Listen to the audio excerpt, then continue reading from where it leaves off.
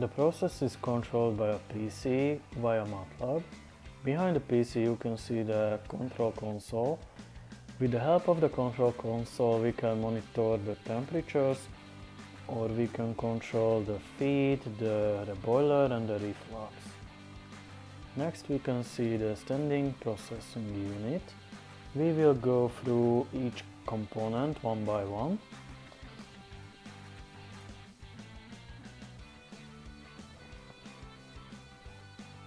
So, on the bottom of the unit we can find a reboiler. Above the reboiler we can find the feed pump. Above the feed pump we find the distillation column. The bottom part is called the stripping part. The top part of it is called the enriching part. Above the distillation column is the condenser. After the condenser, the distillate is either led back to the distillation column via the reflux, or it is collected in the product tank. Now you can see the bottom tank. Here we collect the rest from the reboiler. So how we get the distillation column to work? The first step is to open the window. Next we turn on the trip switches under the PC and we turn on the PC itself. Then we turn on the control console and push the reflux control, reboiler, heater and feed pump. As you can see, the little green lights indicate it's on.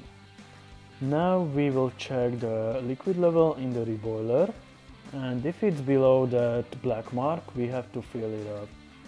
The fourth step is to open the valve below the sink. Then we turn on the BR PLC. So we open the box above the sink and there is a red switch. Next we will have to insert the tube to the mixture. We will have to process, or we want to process, and after this is done we have to insert the tube to the peristaltic pump. The peristaltic pump uses deformation to transfer the liquid. Next we open MATLAB. As you can see, it's a 64-bit version, and we open the following path, which can be seen on the screen right now. And after we're done with this, we have to run the mpc colonna init.m file.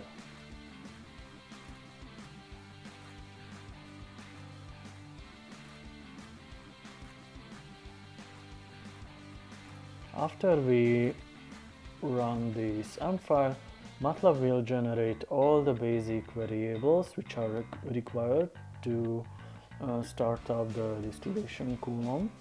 We can start a scheme. Here we have to turn the control on by clicking on this box and set the value to 1. And now we can open state flow, and here you can see the different stages of the distillation column. The first step is the heating process, and after the process heats 60 degrees on the T8 temperature sensor, it will move to the next stage, and this will go on and on until it reaches the step before the last one, and at that point the distillation column will be ready for a controller. How does it goes to the next stage? As you can see, it did switch to the next stage, and you can hear the peristaltic pump now. And I will show you the tubes, how the liquid is being transferred. You can see the liquid moving in the tube. As I've told you earlier, this is done by the deformation of the tube. I will show you the distillation coulomb. Behind the insulation you can see the liquid flowing down the coulomb,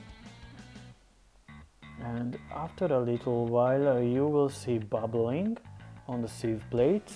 There are 8 of them, and this bubbling is the vapor is being washed by the liquid. You can see the feeder which separates the enriching and the stripping part, and now you can see the product tank. As you can see, it is dripping down slowly. And now we are back in state flow.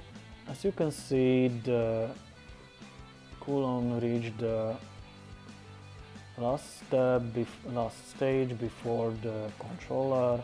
I will include some slow motion shots. As you can see the process, and the vapor is being washed by the liquid, and in the end you will find a graph which shows how the distillation coulomb does stabilize itself over time.